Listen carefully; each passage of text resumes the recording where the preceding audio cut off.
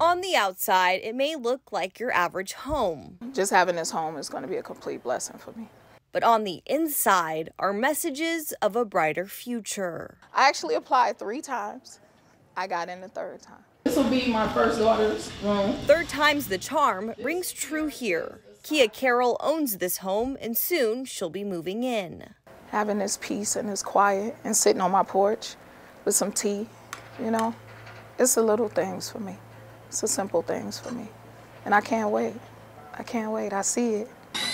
Her home is one of 27 homes built in 1 week for the Jimmy and Rosalynn Carter Work project back in October, where thousands of volunteers came to this piece of land to make home ownership a reality.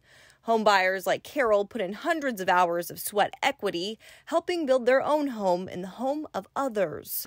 The homeowners also have to take classes on personal finances, home maintenance, and more to ensure capability for the demands of owning a home. For the longest, I didn't know whether or not it would really be possible for me to own a home. While it can be a long process, for Carroll, the reward is greater. As a survivor of domestic violence, she believes this will provide the stability and family success she's been longing for. A sense of community is what I want.